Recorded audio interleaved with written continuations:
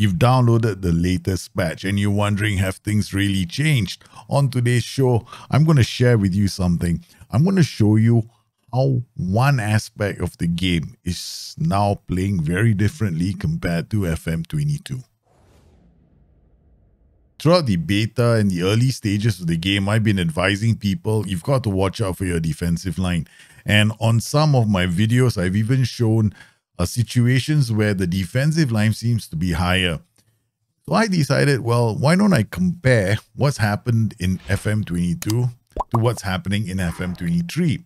Is there a difference? The reason why I started doing this was because I wanted to understand why some people were having such a hard time defending.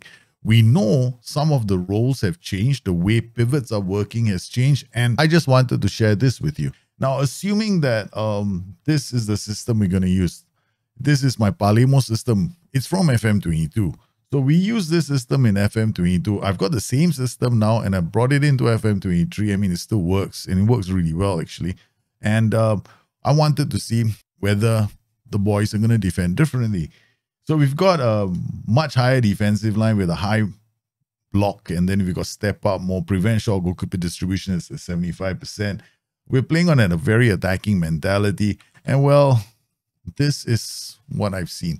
Now, I've got here images of the defensive line away, and this is home.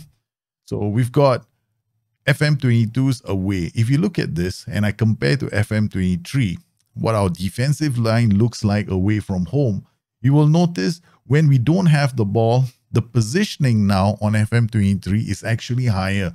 Look at where our midfielders are. It's the same tactic. So the central midfielders are now in the opposition half. Here, all three central midfielders are in our own half. The deepest player is closer to the goal in FM22. In FM23, they're further away. Then when I looked at our home matches, same thing again. But this time, it's a bit more aggressive. Here we have our team again slightly higher. If you notice, the two central midfielders are now closer to the halfway line. The DM is positioned slightly higher. Overall, without the ball, it looks like it looks almost like a position that they take up halfway near the pitch, right? In FM23, if you look at this, the attacking Mazala is very high up the pitch. The two central midfielders are clearly in the opposition half. We've got a central defender who's sitting on the edge of the semicircle. Both the players are very high.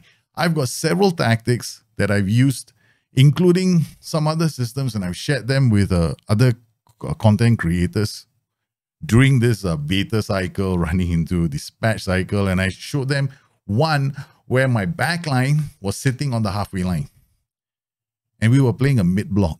So this is interesting because it explains why some people are having an issue when they play very high defensive lines, high lines of engagement with maximum pressing intensity. I know sometimes it's a go-to thing to do. Of course, you should watch FM Lama's latest video explaining pressing. It's very simply presented, but effective. If you're going to play really high up the pitch, you either have to have very good defenders, and if you opted to go with step up more, please be careful. You're compressing space. In doing so, you're leaving yourself vulnerable as well. If you don't win the ball back, if you can't win the ball back, what are you doing playing with step up more? Why are you compressing space in the opposition third? If you can't use the ball effectively, you're just leaving yourself vulnerable to the ball over the top. FM23, probably one of the best blocks in the game is actually the mid block. And I would recommend for the majority of people who are struggling with the game, consider playing with the mid block first, right? Get better players. If you want to go and press high in the opposition third, you want to go again pressing on them. I'm sure again pressing works really well if you have the players for it. If you don't, then God help your defense. I hope you enjoyed this short little video. I'm going to be releasing a guide for the community in general. I'm just writing it up right now. It's a normal thing I do. You know, I usually release 2 guides every year. And this one is going to have some tactics. It's going to have an explanation on quite a few of the changes that were made in the match engine. And yeah, how we use statistics in the game. I hope that you find it useful. Don't forget the Dropbox link in the description of the video contains the Dr. Jit tool. You can use that to analyze your team. It also has views, schedules, tactics.